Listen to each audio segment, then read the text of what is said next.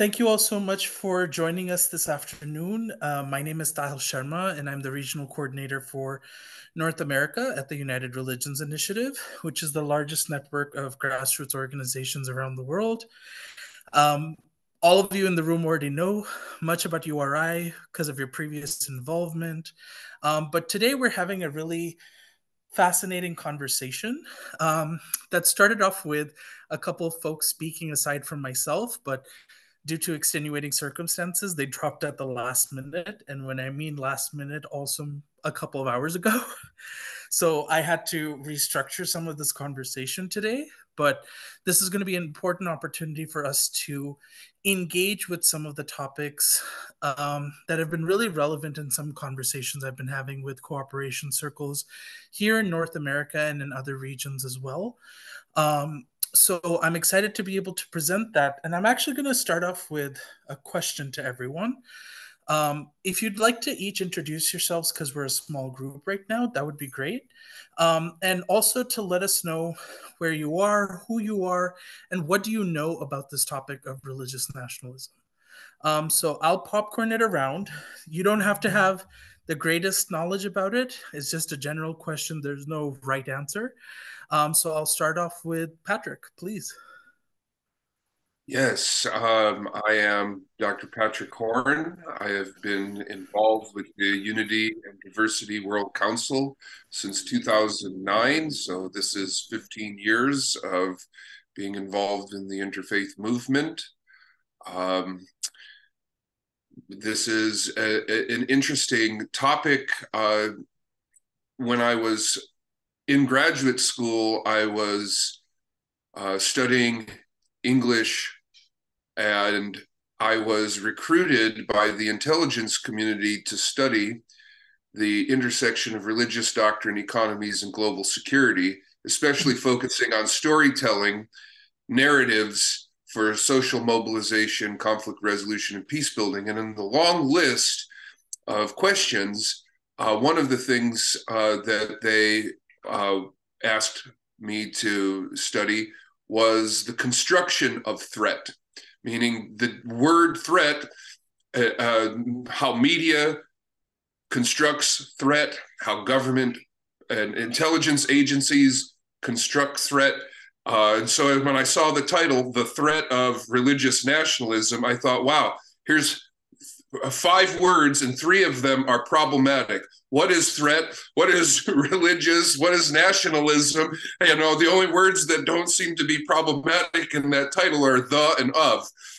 And so there's, of course, common understanding of those things, and there's more nuanced understanding. So I'm really looking forward to having an interesting dialogue, learning a lot, and glad to be here for the conversation. Thanks so much, Patrick. Appreciate your presence and Oh, some of the I'm prior sorry. knowledge you'll be bringing in. Oh, yes, Patrick. I forgot to mention, since you asked location, I am in Pescadero, California, which is a small town on the south coast of the San Francisco Peninsula in California. Great. Appreciate it. Biff? Hi, everybody. My name is Biff Barnard. I've been involved with URI in various capacities for about 20 years, and I'm very much looking forward to learning more about religious nationalism from you all.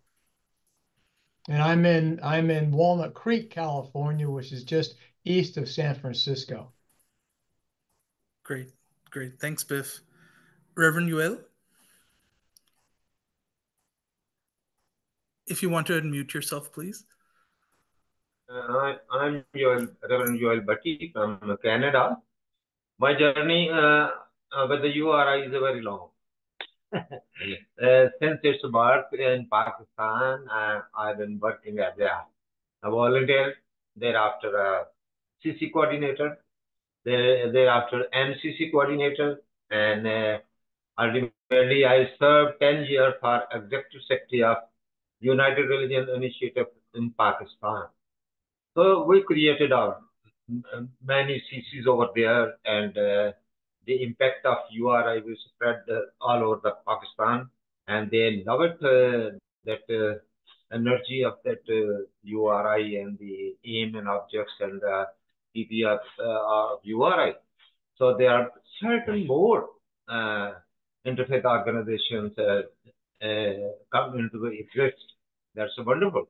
So ultimately, I have to move in Canada in 2016. But my work was started with a group of A Better Community for All Canada.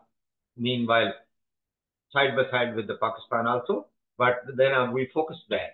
In August 2022, our CC became the part of North America. And I appreciate the services of our Tahil Sharma Sahab. He's a very capable for us and guidance and everything. He's so friendly. And meanwhile, I've been also attended many meetings of co-creators, Karanjan. I know that that lady, she was here, and I love to continue the journey of interfaith dialogue for peace till my end. That's why. Thank you, Yuel Saab. Appreciate your introduction. To now introduce the Bob part of Noel and Bob. Bob, if you'd like to go ahead and introduce yourself. Thank you. I'm Bob Warner. My beloved is Noel Marshall. We live in Northeast Tennessee. And excuse me, between us, we have 4 hands. So we have probably 8 or 10 hands in different parts of our lives and circles that we operate in. We are not retired, but rewired and refired, and trying to continue every day to see what our gift is to benefit humanity. We're connected to URI in that there was a very long-standing URI cooperation circle in this Northeast Tennessee area, which fell into inactivity and aging out probably 5 years ago. Tried to resurrect it for a couple of years, and have dissolved that cooperation circle due to a lack of local interest in participating. We traveled for 10 years in our RV home between 2010 and 2020. And we're students of Barbara Marx Hubbard until and ever since her passing.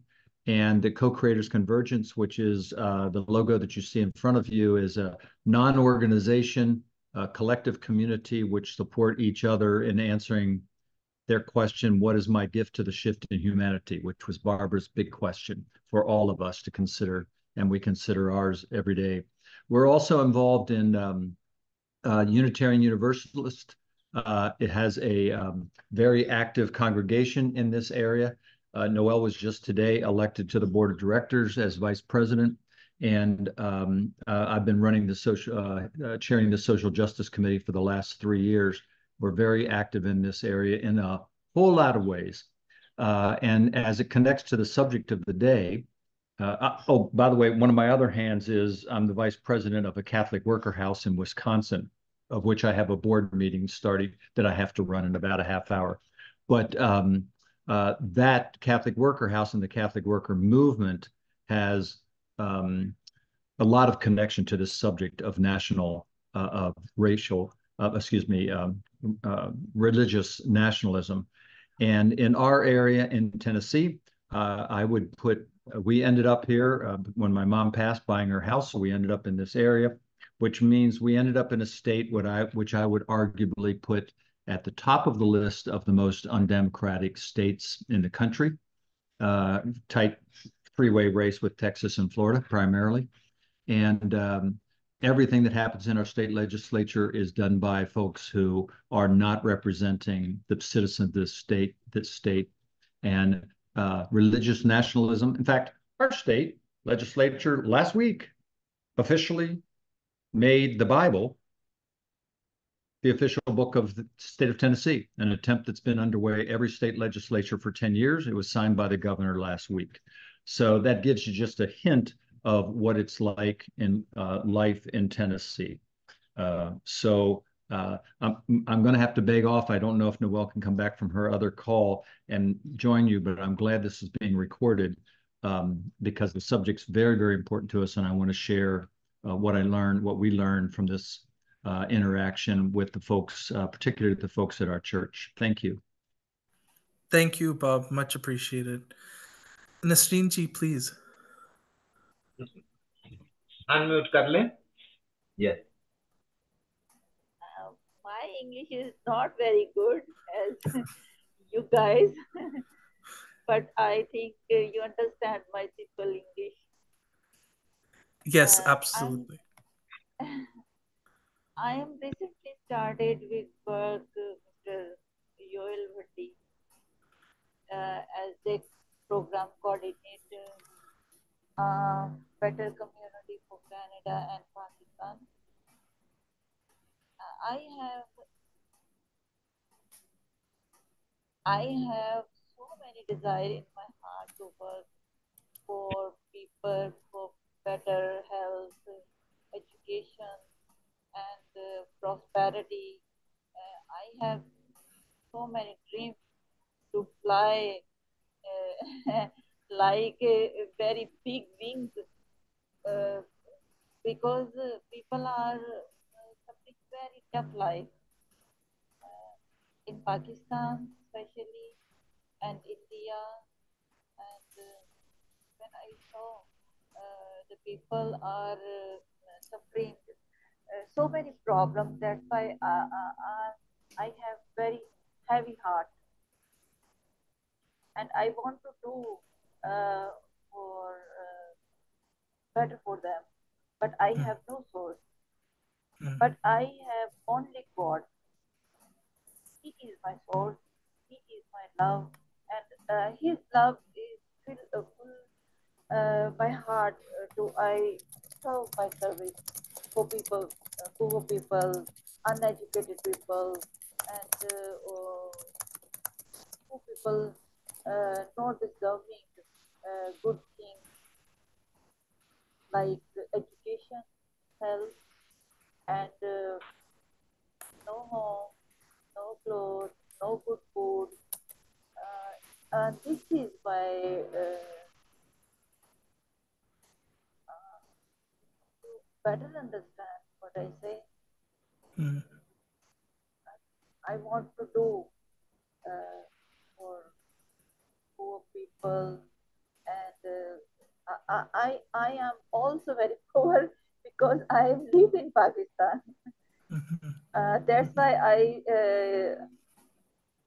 I love every person, who Muslim, who Christian, who Hindu, every person. I love him.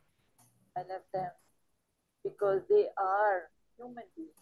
Firstly, they are human beings, and after that, is religion.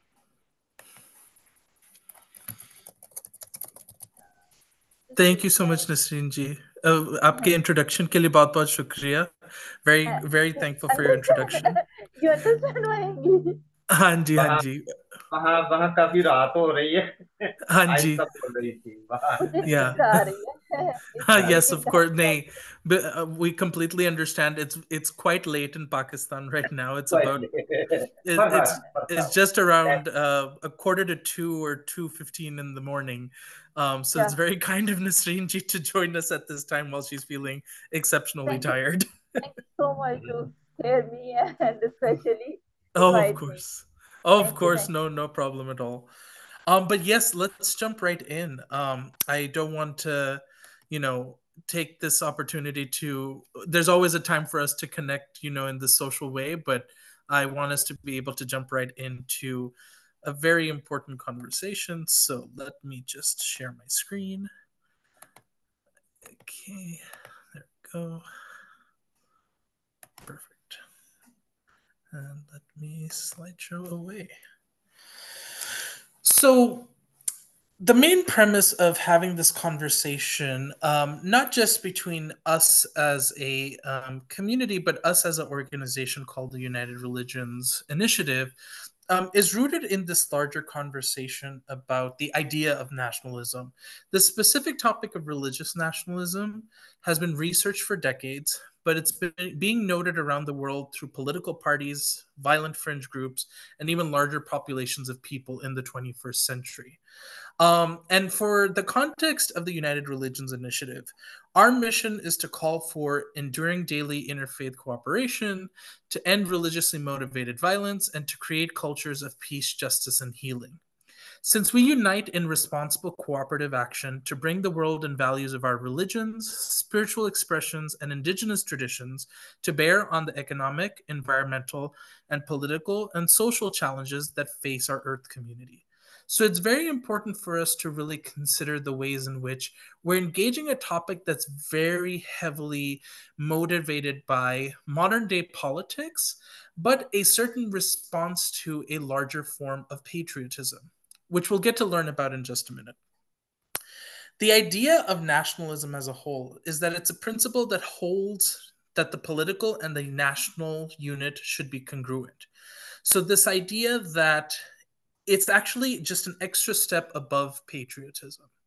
The idea is that you have a love and an admiration for your country, your people, your culture, your norms, but it actually takes it a step further, and it actually brings up these sensations of pride that create exceptionalism, or this idea that your country, your culture, your norms are unique from everyone else's. And in some ways, for those that have that opinion, that they're better than other people and other countries. And oftentimes, this nationalistic identity has a tendency to narrows one understanding of who or what can be identified as a part of quote unquote our nation. So the idea that, specific countries may have this understanding that a single religion, a single type of person, a single norm may be able to include you or qualify you to be a part of the country, whereas certain identities or certain backgrounds may not be considered. And nationalism tends to be rooted in a superiority complex, rooted in origin stories that affirm uniqueness of a specific idea, practice, or identity. So oftentimes we look at nationalism as a way to be able to really give people an extra boost of energy to support a cause. And some of that is rooted in some of these stories of understanding how our countries came to be as nation states in the modern day, or how they were rooted back as a united people going back hundreds, if not thousands of years.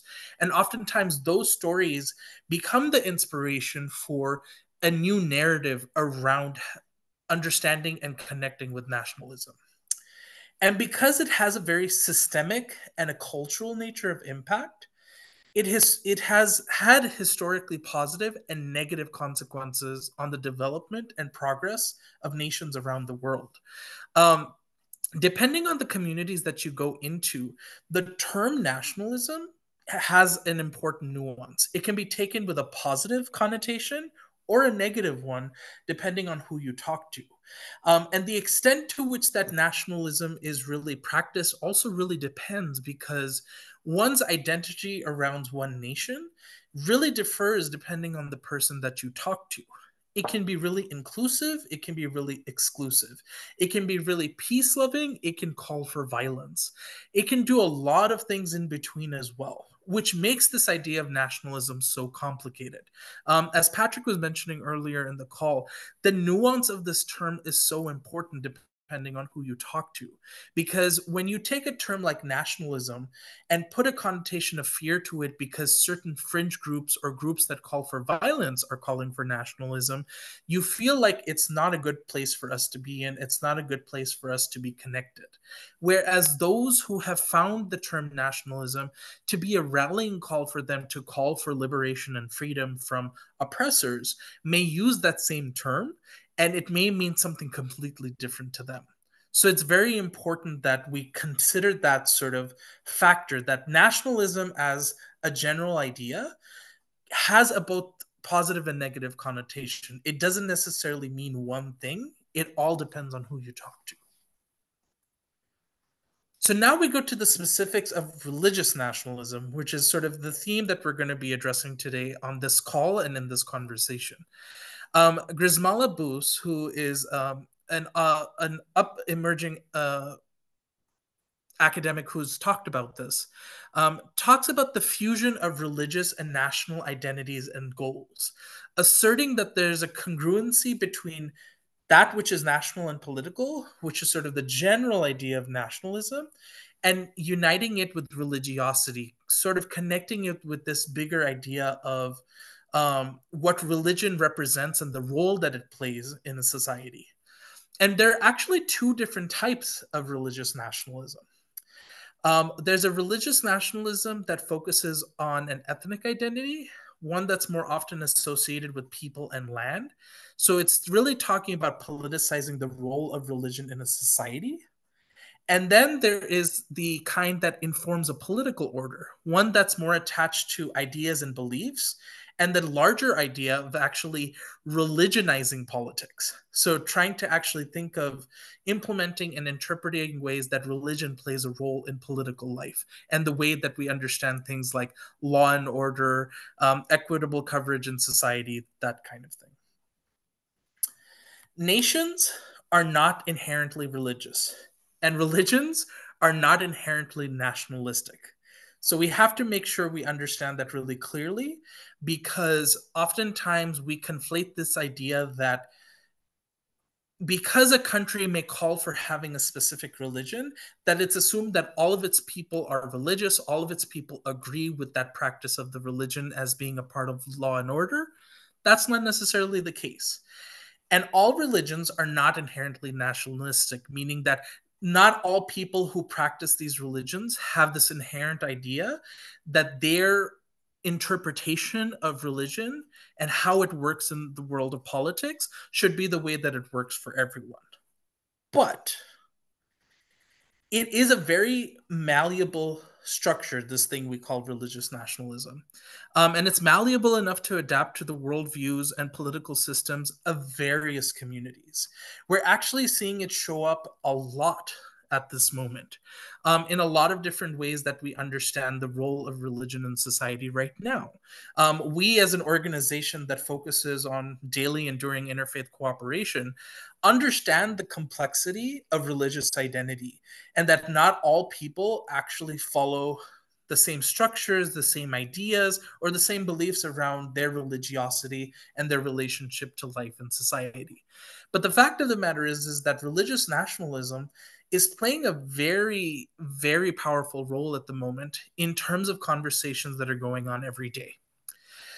The first the first region, as an example, is the conflict that is going on currently in Israel and Palestine. One that is rooted in a lot of historic precedent of who is claiming indigeneity towards a land, and where there's a relationship to a religious precedent in the relationship to that land. And in this case, we are talking about sort of this larger conversation between Jews, Muslims, and Christians, who all have some sort of deep relationship to this holy land where Jerusalem is, and whoever decides what the geopolitical border of that area is. We see this in the case of Afghanistan, where currently the Taliban is ruling, that rules under a specific interpretation of Sharia law. We see this as an emerging conversation in India, where the current ruling party has had conversations or leaning tendencies towards Hindutva or Hindu nationalism. We see this conversation coming up in Myanmar or Burma, where Buddhist nationalism is taking a narrative precedent and is, for the last decade or so, has led to a lot of the marginalization and oppression of the Rohingya community in the country.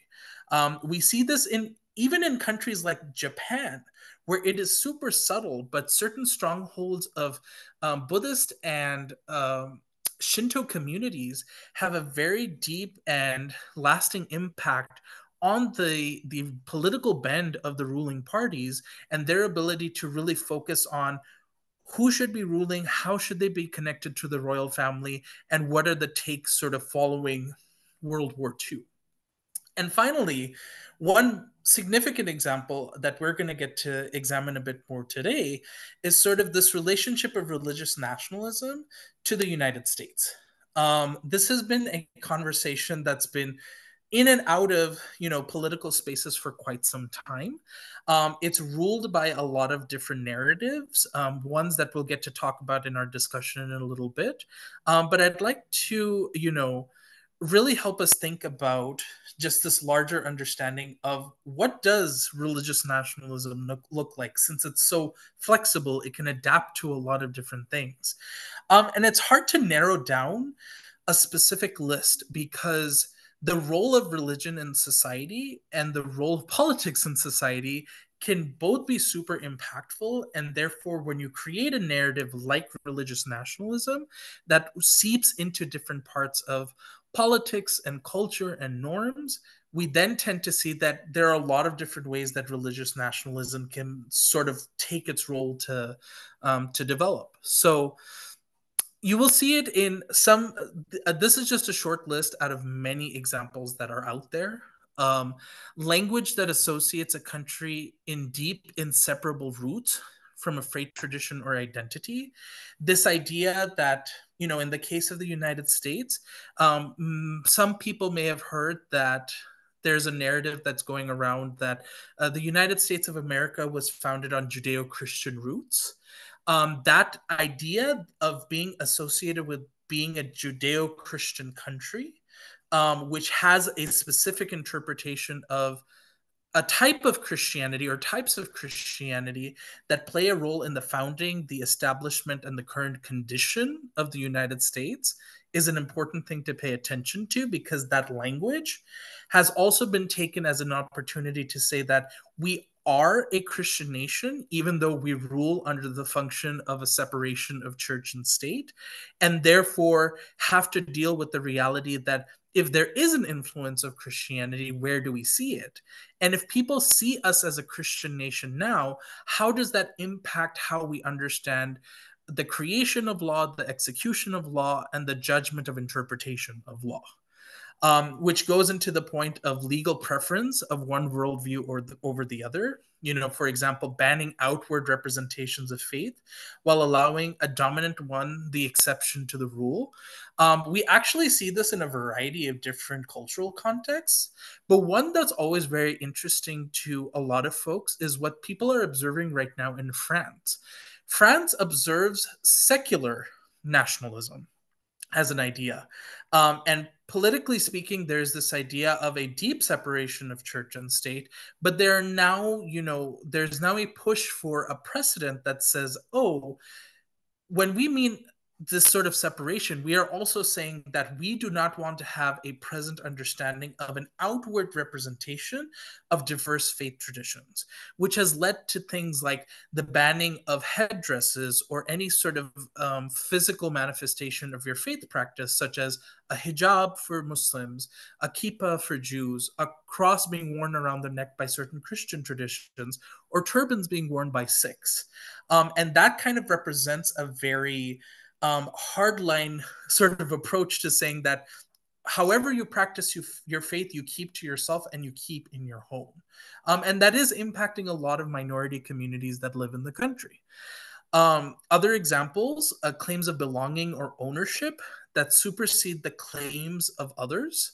This understanding of your relationship to a land and the role that it plays for you and for others that are on it.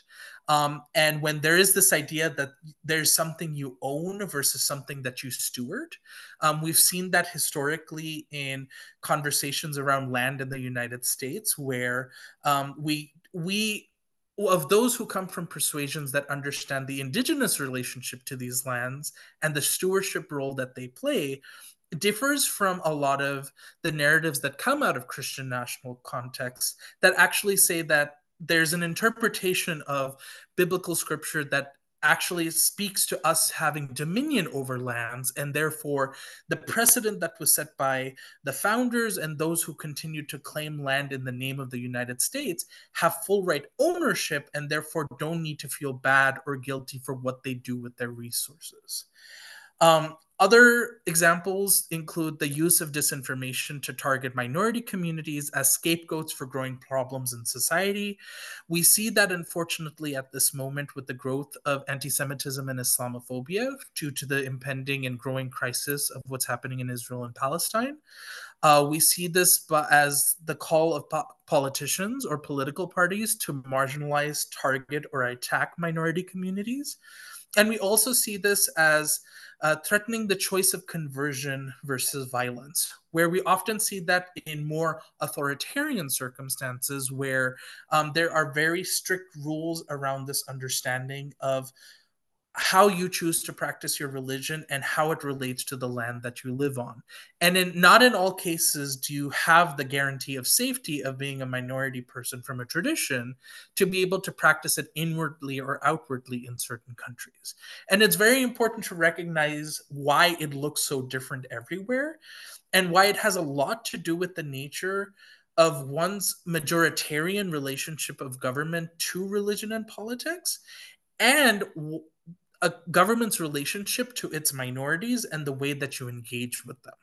Both of those things are really essential to this conversation and why it is becoming a part of a large conversation here in the United States, especially going into the 2024 election.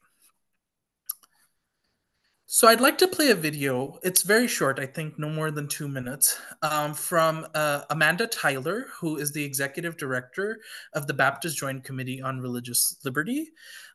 She has been called to testify in front of Congress, to interview for a variety of different spaces, to talk about the specific threat of Christian nationalism in the United States, and to talk about it in the context of a collective that's been started called Christians Against Christian Nationalism. So I'm going to let you all listen to this for a bit, and we'll go into our first bit of discussion as we lead into more of this conversation. The single greatest threat to religious liberty in the United States today, and thus our reputation as leaders in the fight for religious liberty to the rest of the world, is Christian nationalism.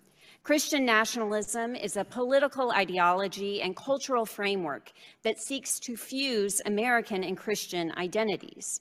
Christian nationalism seeks to privilege Christians and Christianity in law and policy. We see what happens when religious nationalism in a country is allowed to flourish and use the power of the state to attempt to force a set of religious beliefs or create only one accepted form of religious belief. To oppose Christian nationalism is not to oppose Christianity. In fact, a growing number of Christians, and I am one of them, feel a religious imperative to stand against Christian nationalism. More than 35,000 Christians have signed their names to a unifying statement of principles at the heart of the Christians Against Christian Nationalism campaign, which includes this language, quote, "Conflating religious authority with political authority is idolatrous and often leads to the oppression of minority and other marginalized groups, as well as the spiritual impoverishment of religion. We must stand up to and speak out against Christian nationalism, especially when it inspires acts of violence and intimidation, including vandalism, bomb threats, arson, hate crimes, and attacks on houses of worship against religious communities at home and abroad," end quote. It's deeply alarming that a member of the U.S. House of Representatives openly identifies as a Christian nationalist. Yet all of us who care about religious freedom should be able to quickly and definitively reject Christian nationalism.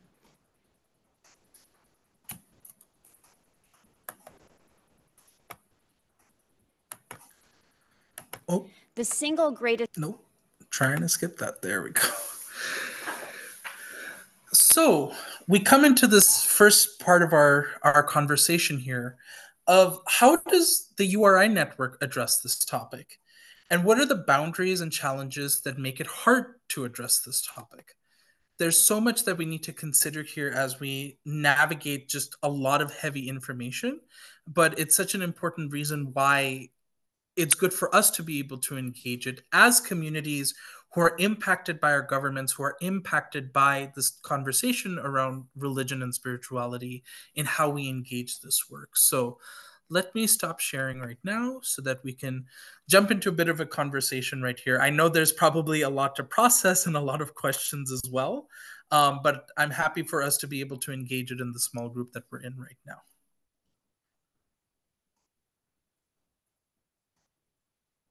Well, I'll just jump in at the beginning and say that the presentation was very good.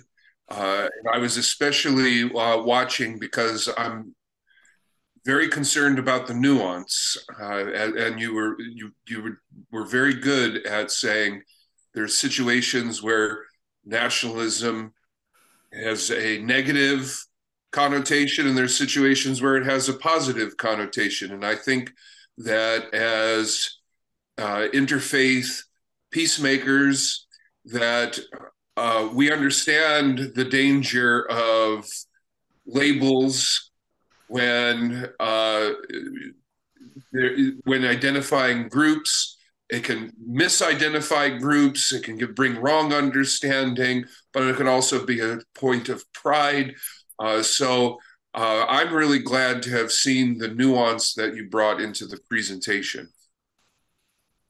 Thank you for that, Patrick. I appreciate it. I think it was a fundamental part, I think, of my learning about religious nationalism as well, sort of personally, and from just the way that we have different conversations about it around the world, because it has such a uniting force. And it's how we focus on that uniting force that can become a very positive thing, or how it can become a really negative thing. And, as someone who comes from religious backgrounds that happen to be, having these conversations about a form of nationalism in some way or the other, and then also observing it in as a part of the conversation here in the American ethos, I think it's so important that we are really tackling sort of our deeper, ethereal connection, our emotional connection to our faith traditions, and also seeing how people can misconstrue it and misinterpret it and weaponize it into something as well. So I think it's so important that we're trying to strike the balance of those complexities there. So thank you, Patrick.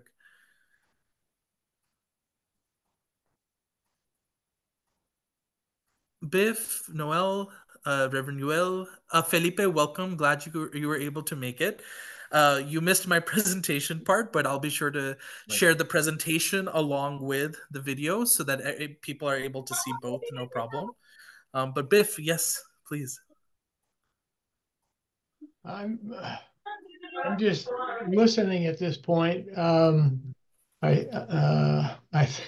think clearly, the United States, which talks about not having any religious presence, is sort of getting some states like Tennessee, we just learned, where religious nationalism is a huge issue. And I think it's the Christian right is concern to a lot of people. That's not, in my mind, it's not what America is about. Right. Mm-hmm. Right. And that's such an interesting point, right? It's Biff, your interpretation of what America is about, which can be seen in its way as patriotism and nationalism, that is faced off against this different interpretation, which has a deeper, different sort of connection to religiosity and the role that people feel they play as a part of the same experiment that we call America too. And so that's why I wanted to have this conversation with folks, because we're sitting at such an interesting tipping point right now about this. Well, in America, we talk about accepting everybody, but some of our leaders are saying we don't, we can't. Right. Exactly. Reverend Yuelta, or Reverend Yuel, then Noel. Thank you so much, Sharma. You gave a wonderful talk, and also presentation is a very, very marvelous and good. And no doubt, since long this nationalism is coming, but now we have to tie up with the way you tie up. That is wonderful. Thank you.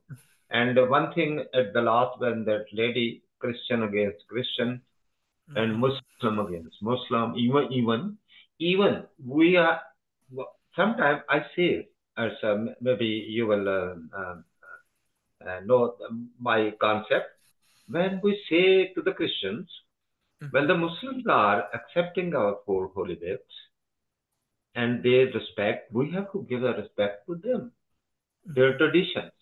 And also, then they will give us respect. If you don't give the respect to other religions, if we say only my religion is the good only, that's not fair at all.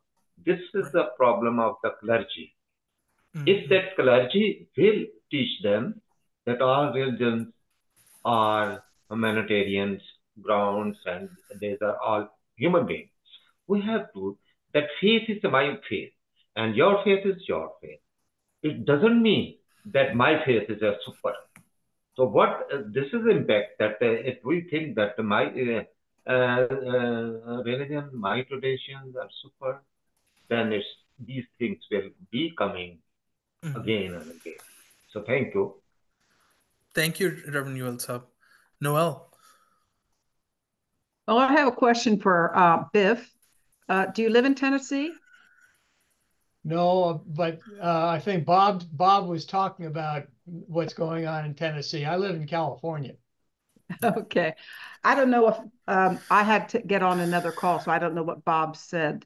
But did he happen to mention that Tennessee, our governor just signed into law about the Bible? Yes. The Aiken Yes. Bible? Yeah. But in fairness, along with 9 other works, including George Washington's farewell address and Alex Haley's Roots. But, you know, and I don't know if he talked about what went on at our church this morning. But No. we're part of a UU congregation.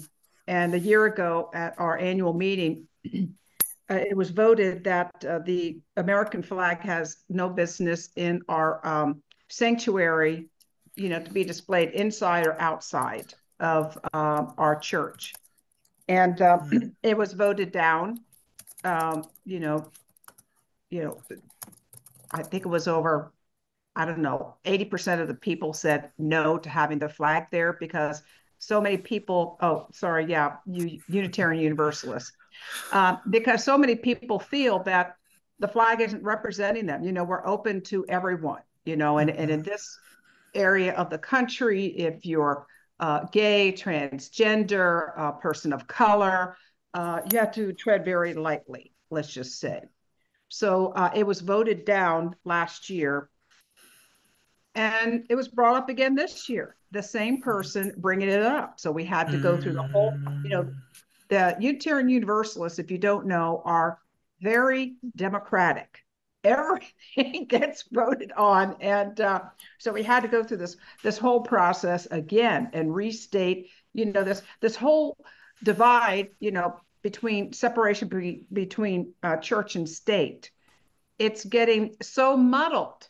And I think that's part of the plan, you know, in this Christian nationalism movement that we just want to, you know, our churches are saying, we don't want to be a part of that. We want to come here, want everyone to be welcomed.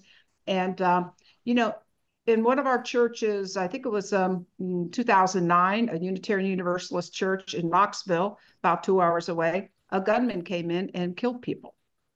So we live in an area that we have to be very careful about even displaying a pride flag, you know. So, you know, that's why I was really interested in this topic, Tahil, you know, that you brought it. And you're so eloquent. I'm telling you, this guy is.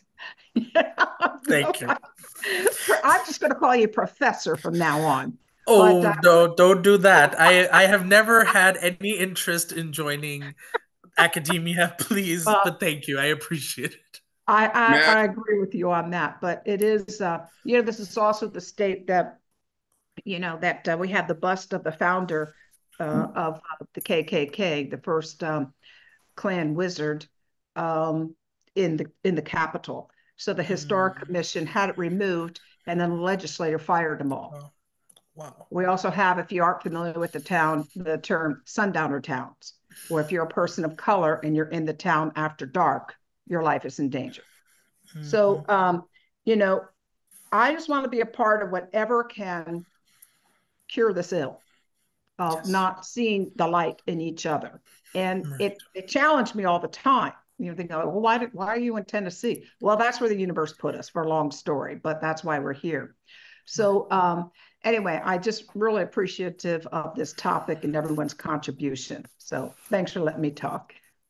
Oh, thank you, Noel. We appreciate your contribution and getting to talk about more of your context, because I think for all of us, that's an essential part to why we're engaging here. This is about the work that you all do locally, and how it can impact a larger national and international fabric. And I think it's so important to talk about that in the context of URI too, because URI acknowledges itself as a network, and it acknowledges as itself as an apolitical, nonprofit organization. We do not meddle in the conversation of politics. But talking about religious nationalism, which, I never tend to shy away from these kinds of topics because I am annoying, to say the least. But it's important to kind of examine the relationship that we have as a nonpartisan, apolitical organization to the context of talking about things like religious nationalism and the role that they play in politics and society, especially because we are almost seeing sort of an emergence of not an interreligious nationalism, but a multi-religious nationalism, where people who are claiming and weaponizing different traditions are claiming nationalist tendencies for not necessarily the most positive ends. And I'm kind of curious what people's thoughts are about trying to engage this topic in more interfaith spaces. What do you find to be like challenging or difficult about it because of the complex nature of the topic? Okay, I'll jump in again.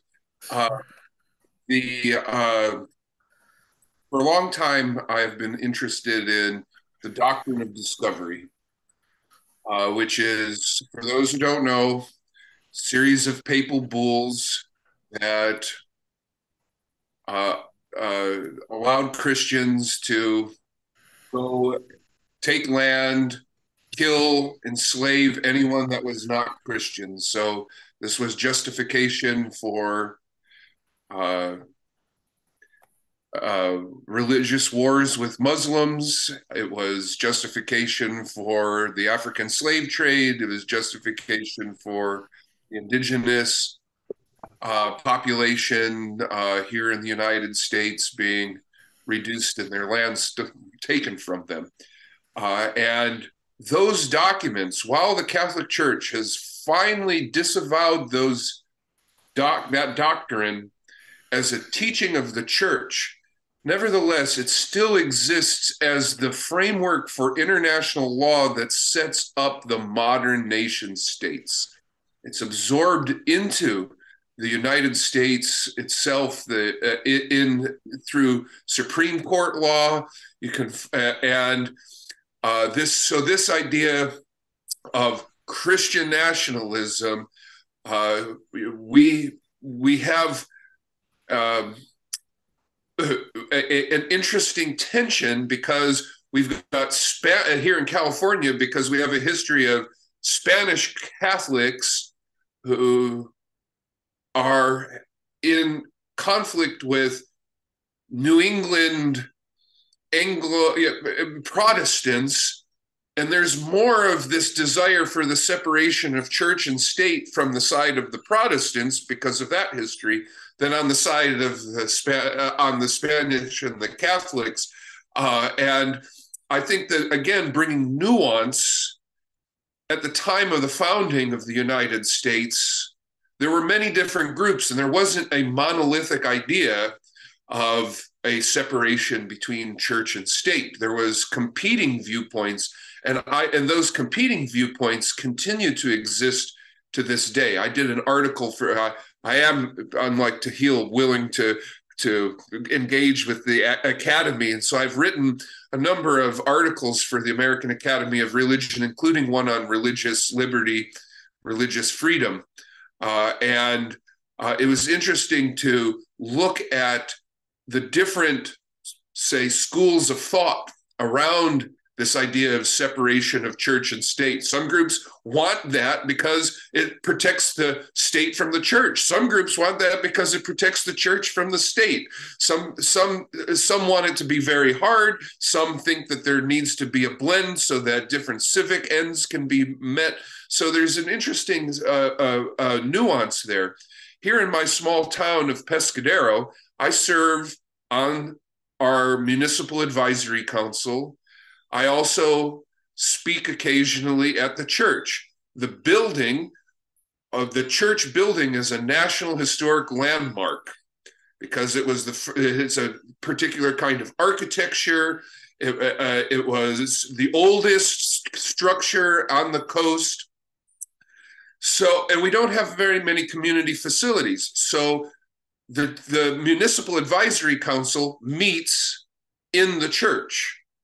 And I like to make the joke that I know where the wall of separation between church and state is, because in the front of the church building is the church, and in the back is the state, and the wall of separation is right there in the middle, in between. I make the joke about it, but it's something to think about, because even in our Constitution of California, I'm paraphrasing, but essentially the preamble of the Constitution, which is very similar to many of the other states, is we the people establish the Constitution to secure and perpetuate the blessings of liberty which come from God.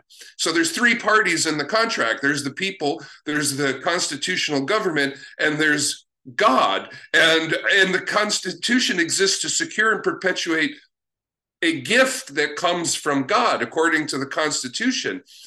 That's a very interesting framework, and I have had long conversations with our county supervisor's office about it, and it turns out that our county supervisor's chief of staff organized all of the clergy. Before she was the chief of staff, she organized all of the clergy in the county for interfaith action and cooperation. So we have somebody right in our county supervisor's office who understands the power of interfaith, but also action, but also needs to serve the secular functions of the government.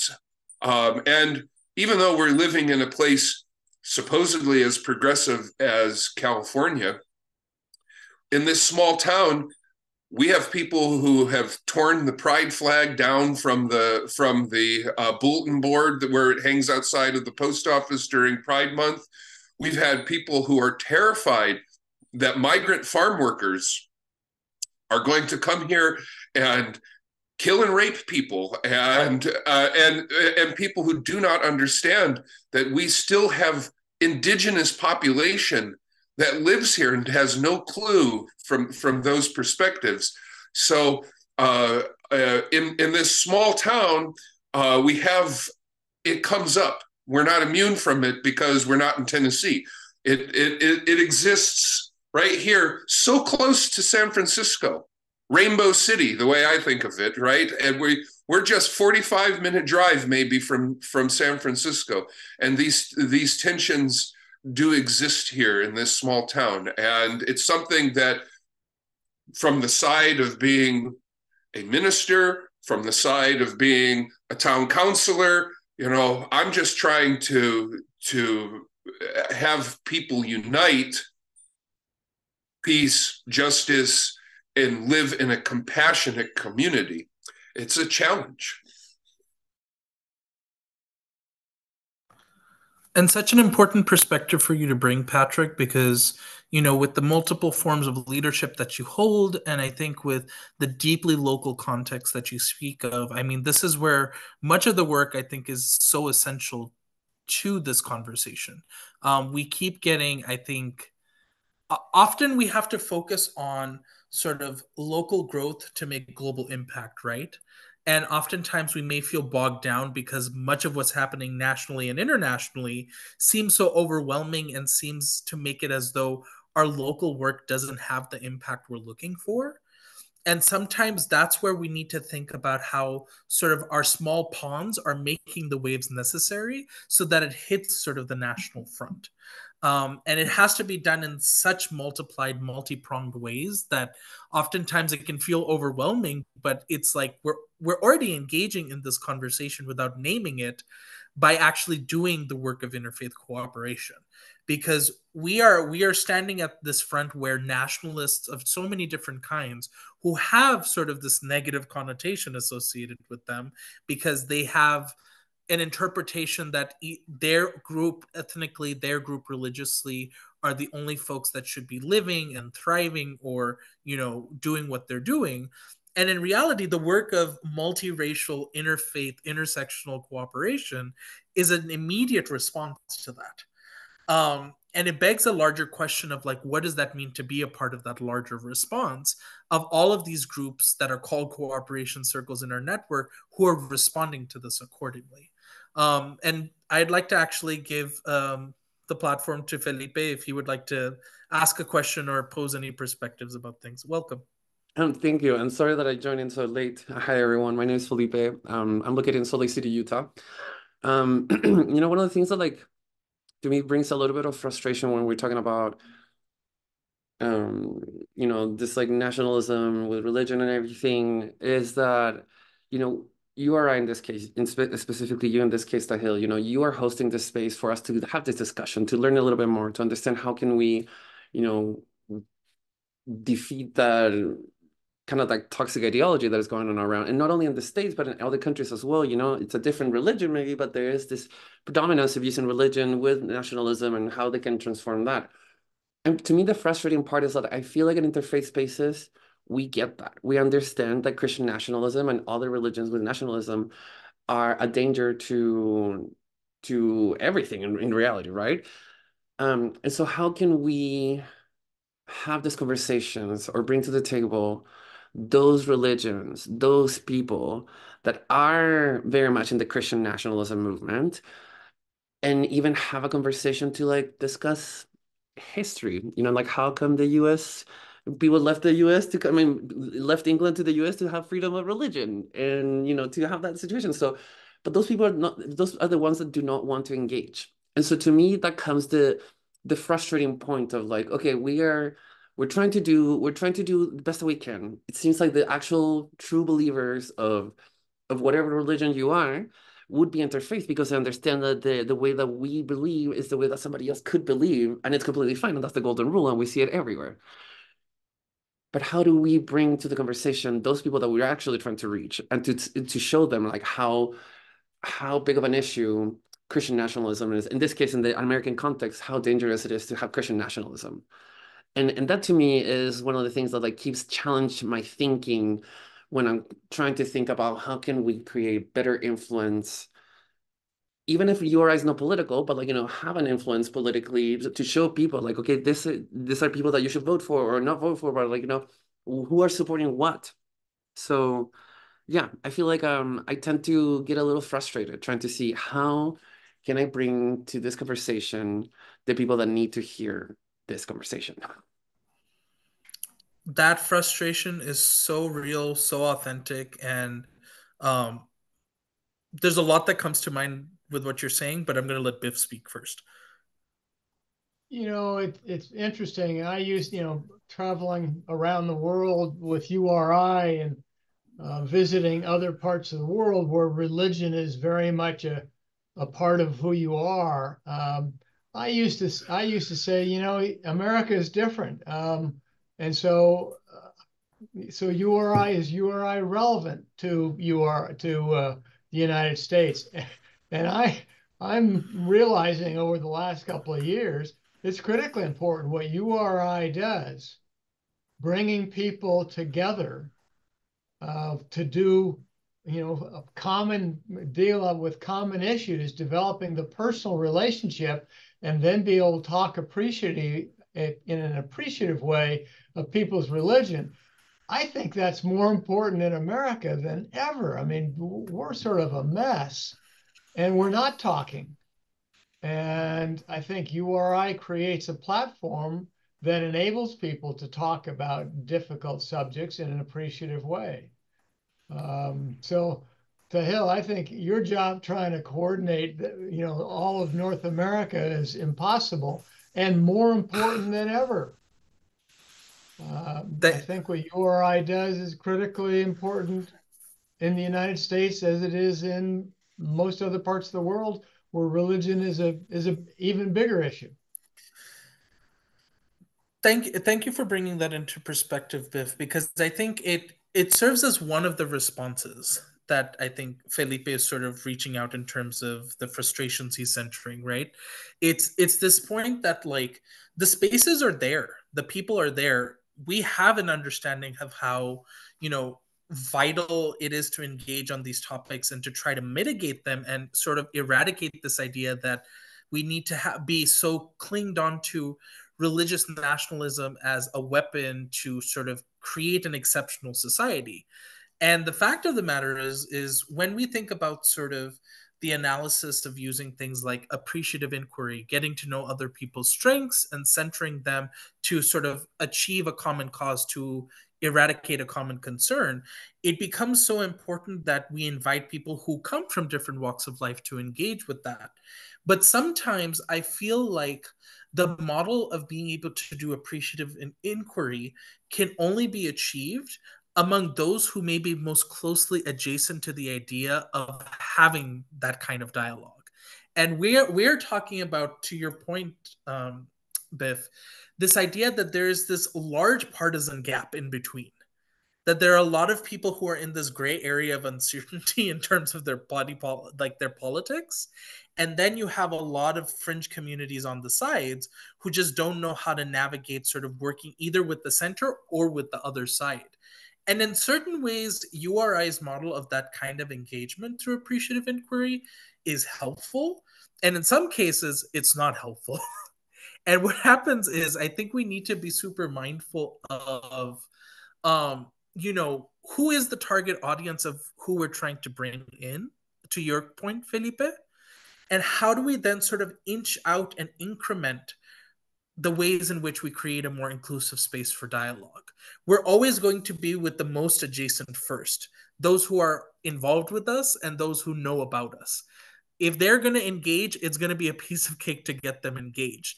Can we assume that the Christian nationalist who may be involved with some sort of fringe group to deny rights to other people is going to want to engage too? We don't necessarily know. But what we do know is that there are people who come from conservative political parties who are interested in what URI does. And they may be people who we can bring in to have the conversation. There may be very progressive people who are completely secular, atheist, agnostic, and who are involved in political social justice work. And they look at URI and they're like, that seems kind of interesting, but I don't know what I'm going to get out of it. And you invite them in, and then they realize the ways that they can mobilize other community members to get involved. There's a way, I think, to create those increments to then create a larger radical inclusion that makes it possible. And I think it's unfair to jump all the way to the other side and try to create a central conversation with so much conflict and sometimes vitriol that occurs in the room, which is why we have this sort of understanding of the spectrum of red and blue being purple. Because you can only get to the folks on the fence, and you can't go much deep into the red or to the blue to try to bring people in because they will typically refuse. And I think we have that same argument with many folks who also have different interpretations, either politically or socially, with their religious traditions. If I invite a person from the UU community who's super liberal and I go to someone that might be Pentecostal and say, oh, do you want to have a conversation about the LGBTQ community? Like, it's not even worth a coin toss to see if it's possible sometimes. There may be the rare occasion that it does. And there may be the rare occasion that that person may have a different way of thinking in trying to create a more inclusive society. But that's not going to be the guaranteed outcome, and it's not going to be the guaranteed approach. And I think this is where we're kind of in an interesting point right now in 2024 with URI. of what position do we play in all of this, in the role of trying to help create a society where it's not just about engagement of the issue and conversation, it's at large trying to address it and see what needs to be, promoted and evolved versus what needs to be eradicated. Patrick. This problem that has been brought up with the frustration of how do you engage, it's not just how does URI engage, but how do each one of us engage in our daily interactions with everybody? And I'd like to make the suggestion that the nuance that we brought to these terms can work to our benefit. We can actually set a better example for people to follow. If they identify in a certain way, maybe they have an immature or unripe understanding. Maybe they've got a mental disturbance that is typical of fanaticism and extremism. But there's that phrase, I preach the gospel and sometimes I use words, I think that it's really important that, okay, Christian nationalism. As a Christian, Jesus taught not just love your neighbors. Jesus taught love your enemies. And that's, and so as a Christian, for example, to say, to exhibit compassion, to exhibit the love of justice, to be a peacemaker. Blessed are the peacemakers. To exhibit that, and so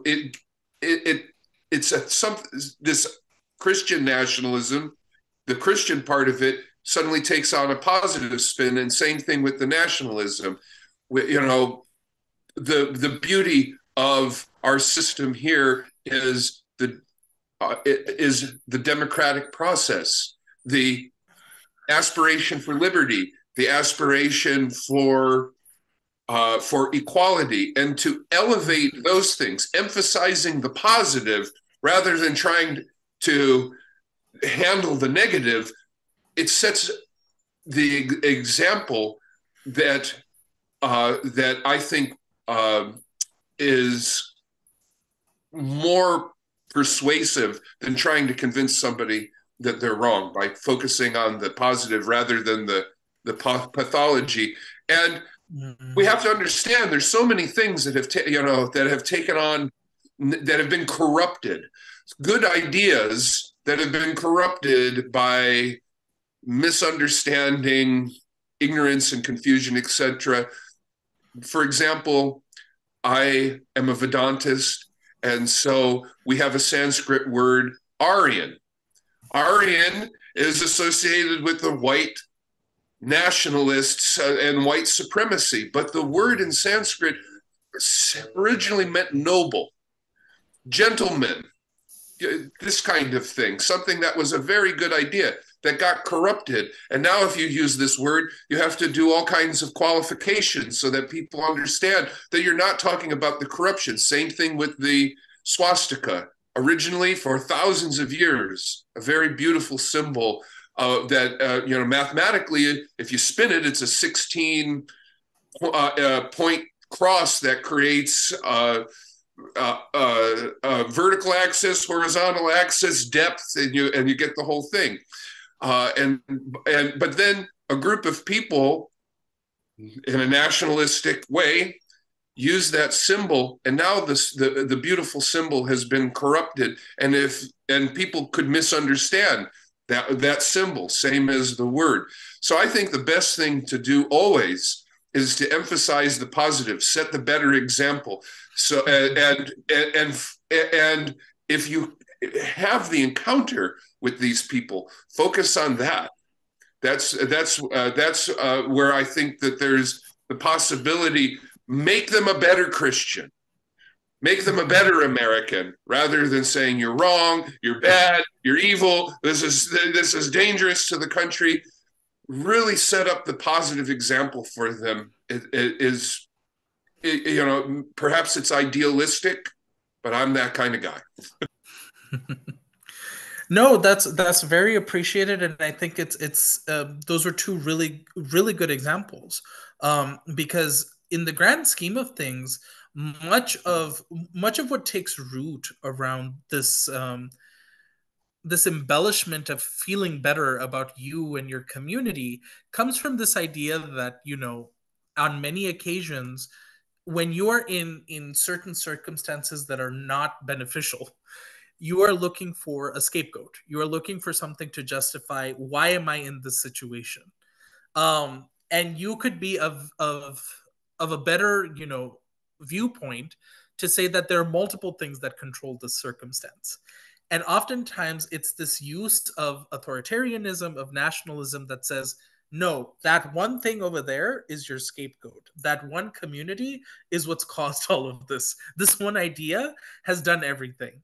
And that, one, takes away nuance, but two, makes it much easier actually to think about why something is going on, which is why so many people latch onto the idea, unfortunately.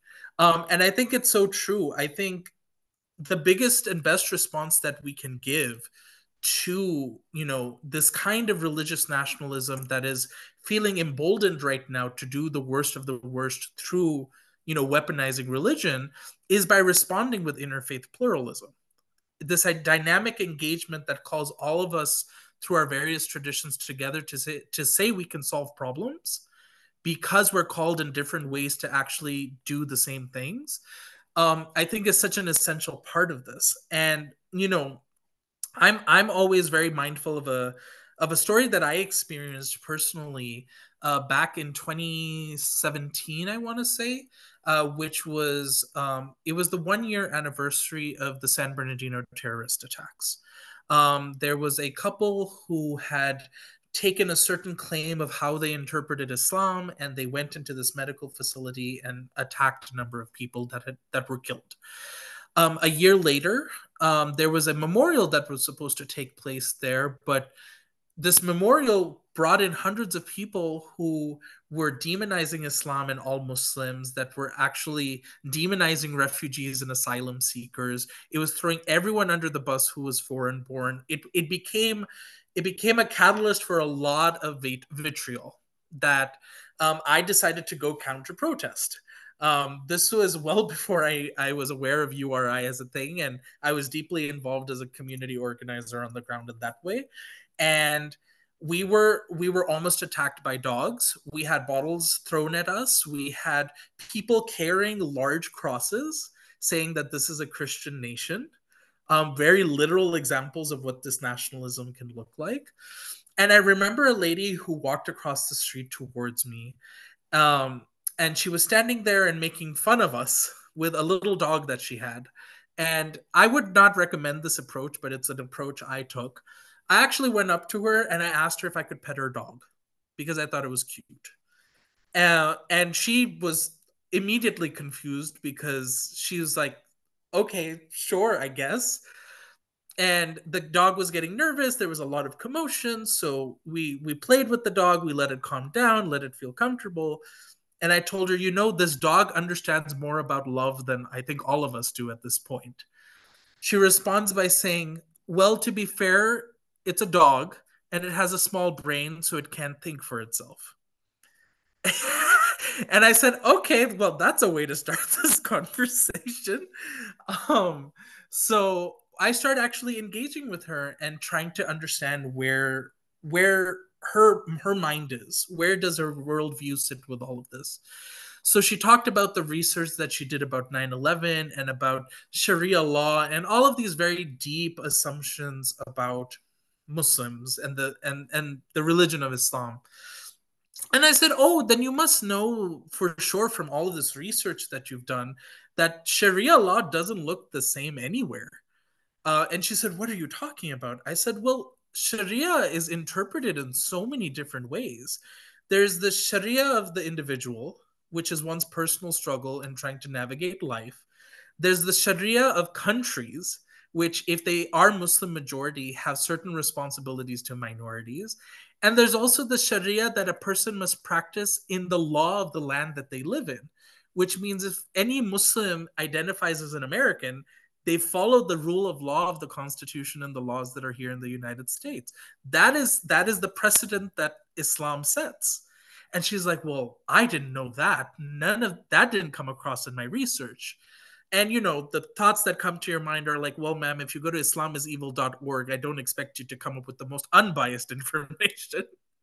But that's when you start actually doing a very important process, which makes us think about what we should be doing as we engage in these topics, is how do you help people who are of these opinions help to deconstruct and find the origins of where they get their information, which is so important in how we engage in this work of trying to really combat this thing that we call religious nationalism when it's weaponized for the negative.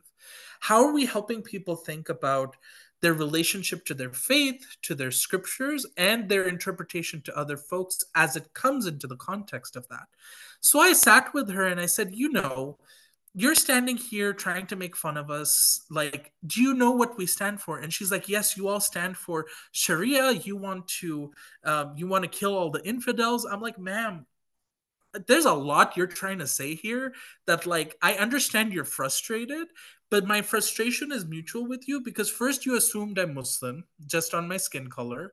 I haven't told you what my religion is. And I think you need to take a couple steps back before you go on the assumption train. But secondly, like, if you're frustrated with pain and suffering, don't think anyone here doesn't recognize there's pain and suffering in the world.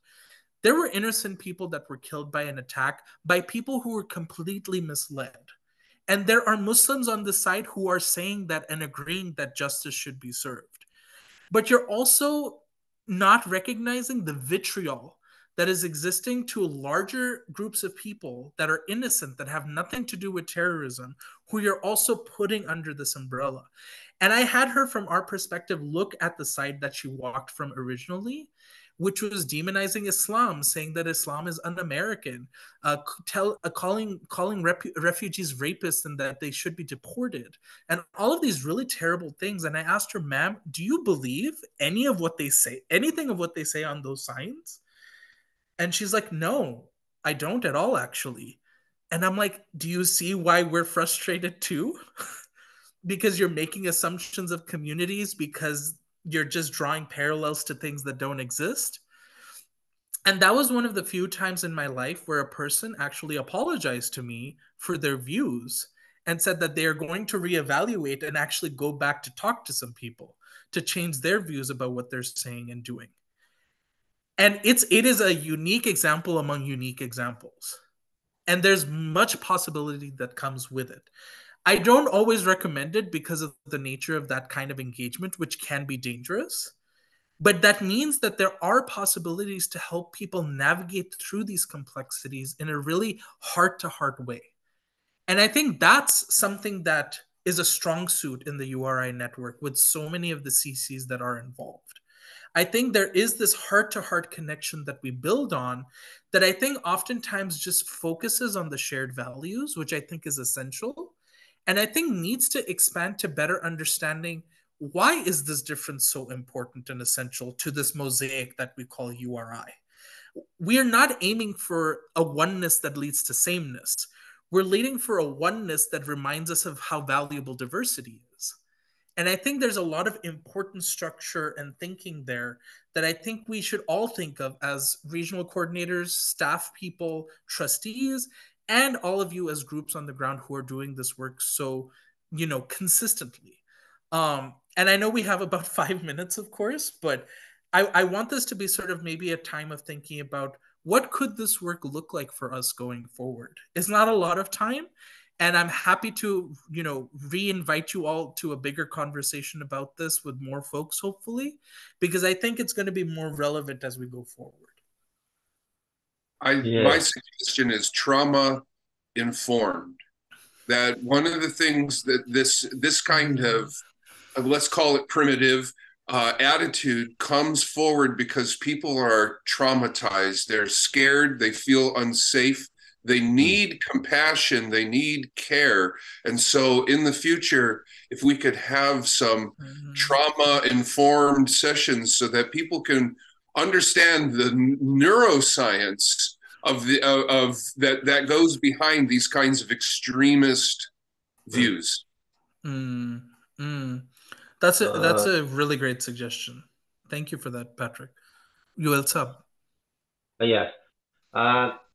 It's a wonderful conversation, and I'm learning a lot of things. And what I know that URI, PPP, and the beyond of that is a very interesting.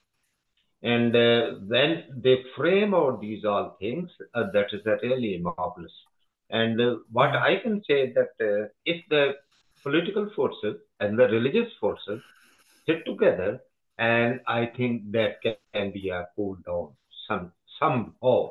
You see, in these days, due to Palestine, Gaza, and Israel war in Pakistan, there is a very much confrontation. So because they think that they are the Muslim country, that's a Muslim country, and if there is a Christian, a Hindu, Sikh, they are not Muslim. So now they are focusing that Israel target in that war and everything, which is a very, very bad thing. We put some seeds wherever we can. And recently in 17th April, we had a wonderful gathering over there in a church. We had Easter and Eid Milan, Eid fellowship. That message was gone very good message was gone to that from church. They invite the Muslim people. They invite the Muslim. We have inaugurated launch and opening ceremony of another group. Yes, Peace Promoter Pakistan. It's an interfaith organization. What I will be running from here, but anyway, it's my BNM calling that we should go further, enhance the everything through the grassroots level only. This is a way only the grassroots level. So if I go to the past, go to my past journey in Pakistan, we always invite all religion leaders in the conferences and workshop of the URI, and I have not hesitated to invite all the sects. I mean, Shia, Shia, Sunni, Wahhabi, and then Catholic, then Protestant, then that other things. So we have to, although we are many things we are aware, but we have to explore this one through our social media, through our reporting, through our good. And today, this conversation is a very, very good. Thank you so much for everyone. And Dr. Patrick, I do be your wonderful talk. Thank you. Thank you. One thing, one thing more. On May 1st, we are celebrating humanity. Celebrating for humanity. And May 1st is Labor Day in some part of the world, and that is also Global Love Day. So we will celebrate that. I have sent you that flyer. If you that will be good. That if someone come and they can, circulate to the others. So can you share on me that? GUL Sub, thank you so much for that, and thank you for the invitation for celebrating humanity. In this last minute or so, would any others like to share anything or add any suggestions?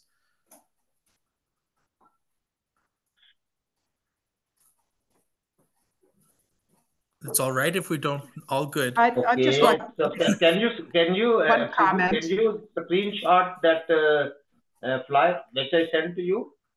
Oh, at this moment, I don't have it accessible on my thing, but I will be sending that out today. All right. Thank you. Thank you, Ilsab. Yes, Noel. Of course. And I don't speak from any scientific point of view, but my just personal experience here in Tennessee is that I think a lot of Christian nationalists don't go to church. So I know, a lot of people that I meet that are church going around here and very conservative, whatever, I've never really experienced with them. But when I'm in the, Pride Parade, or I'm in, walking with the Democrats or something like that, it's some people that, I don't know where they're coming from, someplace out in the mountains, but they're not the people I see going to church necessarily. So it's kind of like, I think being Christian nationalism, I know it is being promoted very heavily in some churches, but it's not just a church thing. It's more of a political thing than a church thing. So that's all I got to say. Thank you. Wonderful, wonderful chats. Thank you for that very important point, Noel. Appreciate it. Biff, Felipe, did you want to add anything? I don't know if our sister has fallen asleep in Pakistan, but I want to hear more from Felipe. Yeah. Nasreen, I think so. I mean, I think that, the weaponizing of Christianity onto this, kind of like using that identity to really make the political situation that you were talking about, Noel. If conversations happen, like, the one that you had, Tahil, so when we are talking to people, because yes, I mean, we'll come across those people, we can remind them as well that we are also being patriotic, that we also, because we care so much about, this country, we are thinking this way. So to kind of like try to get into common ground. And I think that's important. And everyone that mentioned, those things, especially compassion and all that, is, being able to see each other in each other's eyes and see each other, like it's important. So thank you for the conversation. yeah, interfaith pluralism can be a form of nationalism as a part of what we're talking about today. And as long as we keep it with something of positive, inclusive, and revolutionary connotation, 100%, 100%. Nasreen जी, अगर आप कुछ बोलना चाहते हो उर्दू में तो आप बोल सकते हो, अगर आपको ज्यादा comfort होगा. Just letting her know if she wants to say something in Urdu, she could be more comfortable doing that, and I can translate. Oh, yes. Actually, she's sleepy. She's sleepy. अच्छा. तो मैं कुछ कहना चाहती हूँ उर्दू में. Yes. हाँ जी, बिल्कुल बोलिए. मुझे नींद बहुत आ रही है और मैं चाहती हूँ थोड़ा सा कुछ बोलना. आप लोगों की बातें मैं सुन रही थी, बहुत अच्छी अच्छी, लेकिन मैं तो इस काबिल नहीं हूँ कि मैं इतना कुछ मतलब कर सकूं. लेकिन ये कि खुदावंद की जो जात है जिस पे मैं भरोसा करती हूँ, वो कमजोरों को इस्तेमाल करता है. वो उन लोगों को इस्तेमाल करता है जो कुछ भी नहीं होते, जिनके पास कोई क्वालिटी नहीं होती, कोई ऐसी चीज नहीं होती, लेकिन वो अपनी क्वालिटी, अपनी ताकत, अपनी कुवत बख्श देता है. क्योंकि हमारी बाइबल में लिखा है कि जो मुझे कुवत बख्शता है उसमें मैं सब कुछ कर सकता हूँ. तो ये आयत मैं जानती हूँ कि मैं कुछ नहीं हूँ, लेकिन खुदावन जो जिस पे मैं बिलीव करती हूँ, वो मुझसे वो सब कुछ करवाएगा जो वो चाहता है. और मेरे बहुत से मतलब ऐसी चीजें हैं जो मैं करना चाहती हूँ दुनिया के लिए. क्योंकि जब आप देखते हैं, क्योंकि हम यहाँ पे जब ट्रेन में सफर करती हूँ, मैं बहुत ज्यादा ट्रेन में सफर करती हूँ लाहौर जाने के लिए, क्योंकि वहां पे मेरे पेरेंट्स रहते हैं, मेरे बहन भाई. तो मैं मुस्लिम्स को बहुत देखती हूँ और उनसे मतलब जब भी उनकी कोई बात सुनती हूँ तो मैं सिर्फ जस्ट उनका हैंड पकड़ती हूँ, लेडीज का खास तौर पे, और उनको मैं कहती हूँ कि मैं आपके लिए प्रेयर करूंगी, तो वो फौरन जान जाती हैं कि ये क्रिश्चियन है. क्योंकि मुझसे किसी का दुख देखा नहीं जाता, किसी के आंसू नहीं देखे जाते कि कोई दुखी है. और मैं स्पेशली यदि उनके लिए प्रेयर करती हूँ, क्योंकि मेरे पास एक ही वेपन है, प्रेयर, कि मैं उनके लिए प्रेयर करूं और उनको याद रखूं और उस चीज से मैं उनको निकाल सकूं. तो फिलहाल तो यानी मेरे पास ये कि एक ही टूल है प्रेयर का, और मैं समझती हूँ कि ये एक पावरफुल टूल है जिसे हम दुनिया को चेंज कर सकते हैं. और खुदावंद ने जब हमें कहा कि तुम दुनिया के नूर हो, तो हमारे पास जो नूर है वो जितना भी है जहाँ पर भी हम हैं उस अंधेरे में जब चमकता है तो रोशनी पैदा करता है। तो मैं जहाँ पर भी एग्जिस्ट करती हूँ, जहाँ पर भी होती हूँ, मैं कोशिश करती हूँ कि मेरे पास जो इल्म है, जो मोहब्बत है, जो खुदावंद ने मुझे दी है, वो मैं दूसरों तक पहुंचाऊं। दूसरों तक मतलब वो उन तक पहुंचे, उन तक जाए, और बगैर कहे कि मैं क्रिश्चियन हूँ लोग मुझे पहचान जाते हैं, you are Christian and I am proud of my self कि Sure. They are recognise me as a Christian. जी जी जी जी। तो ये मुझे अच्छा लगता है कि लोग मुझे क्रिश्चियन समझते हैं और जानते हैं। तो ये बात है कि हम अपनी सोसाइटी में बहुत सारी ऐसी नेगेटिव बातें हैं जो हम बर्दाश्त करते हैं, लेकिन सबसे पहले मोहब्बत है। हम्म कोई कुछ भी करता है, कोई कुछ भी सोचता है, ये उसका फेल है। लेकिन हम क्या हैं, हमने क्या सीखा है, हमने वो करना है, और जो बिल्कुल। हमने सीखा है हम वो करते हैं। जी। तो इस सोसाइटी में रहते हुए हम बहुत कमजोर हैं, लेकिन हम्म हमारा खुदावंद कमजोर नहीं है, जो हम्म हमारे हम्म साथ है, जो हमें उठाता है, जो हमारी मदद करता है, और जो हमें रहने की कुवत बख्शता है।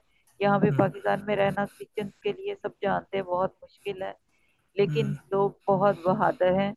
वो हम्म इस कदर खामोशी के साथ जिंदगी गुजारते हैं, किसी को नुकसान पहुंचाए बगैर, हम्म किसी को कुछ हम्म कहे बगैर, हर हम्म, चीज बर्दाश्त करते हैं, सब कुछ सहते हैं, लेकिन वो शर नहीं फैलाते। जी। मतलब कि वो ये नहीं करते कि हम जंग करेंगे, हम प्रोटेक्ट करेंगे, हम इनको वैसा जवाब देंगे या वैसा कुछ करेंगे, नहीं। नो, जी जी जी वो जी। अपनी मोहब्बत से ही सारों को मतलब करना चाहते हैं, फतह करना चाहते हैं, विक्ट्री हासिल करना चाहते हैं जहां पर भी हैं। वो अपनी बिल्कुल। मोहब्बत से, अपने करेक्टर से, अपनी बातों से ही लोगों को ये नहीं करना चाहते हैं। तो कोई भी ऐसा उनके पास ताकत नहीं है कि वो दुनिया को बदल सके या लोगों को बदल सके या सोसाइटी को बदल सके, लेकिन एक ही चीज उनके पास है, हम्म खामोशी से मोहब्बत करना, हम्म खामोशी से बर्दाश्त करना, हम्म खामोशी से अच्छाई चाहना, खामोशी से यानी अपने हिस्से की क्षमा जलाना, अपने हिस्से का हम्म किरदार अदा करना। तो हम्म ये चीजें मैंने देखी हैं अपने क्रिश्चियंस में, और मैं प्राउड फील करती हूँ कि हमारे पाकिस्तानी मसीही इतने अच्छे हैं, इतने अच्छे तरीके से रहते हैं कि उन्होंने हम्म कुछ भी हो जाए, कभी भी उन्होंने नेगेटिव नहीं सोचा कि हम ये करते हैं। हम्म हम्म तो ये चीज ही मैं कहना चाहती हूँ कि मैं कुछ नहीं हूँ, लेकिन मेरा ईमान है कि जिस पर मैं ईमान रखती हूँ वो मुझसे बहुत कुछ करवाएगा, हम्म। और मैं करना न, चाहती हूँ। हाँ जी, बिल्कुल बिल्कुल नसरीन जी, आपके रिफ्लेक्शंस के लिए बहुत बहुत शुक्रिया।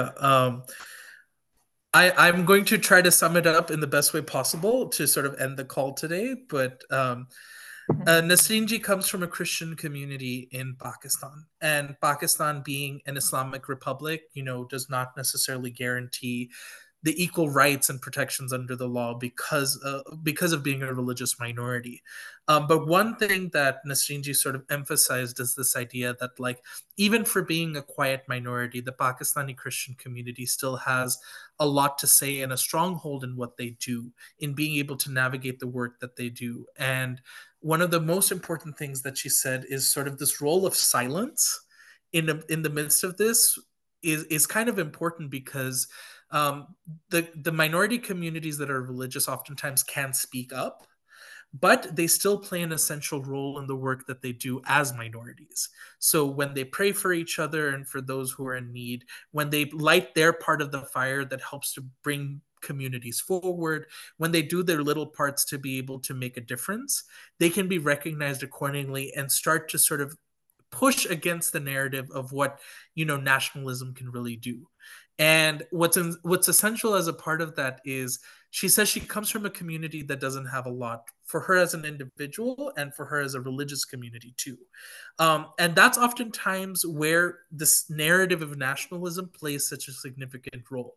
It affects many people who don't have a lot because they can lean onto something that helps them share that they feel that they can be a part of a bigger community. But the fact of the matter is for her as being a Pakistani Christian, she is very steadfast in her faith. She knows that she doesn't have a lot, but when she's said it herself, sort of quoting the Bible, when you have God, what else do you need? Um, and being able to really lean into this truth that, like, as someone who has prayed with others, who has worked with others, who has done whatever she could from the limited places where she is, she's still been able to achieve a lot. And she's very proud of herself and her community for being able to still contribute all of that in the midst of everything. So I think that's a very important part of this way to end the call, which says, we all have a role to play in our responsibility of doing interfaith work, to not just respond to the immediate needs of our communities, interfaith and, mono-religious, but also to be able to respond to these larger issues and narratives to say that this is where we draw the line, because none of us are free unless all of us are free. And I think that's an important message to take from all of this. So I want to say that as sort of my gratitude to you, Nasreen-ji, you, Elsa, Felipe, Patrick. All of you have made such important contributions today. And I wish everyone the best as we go into this new week with blessings and, all of good energies abound. And please, Nasreen-ji, sleep well. I know you need it. Thank you all so much. Please take care. Okay, thank you. Sleep well. Thank you so much for joining. आपने बहुत अच्छा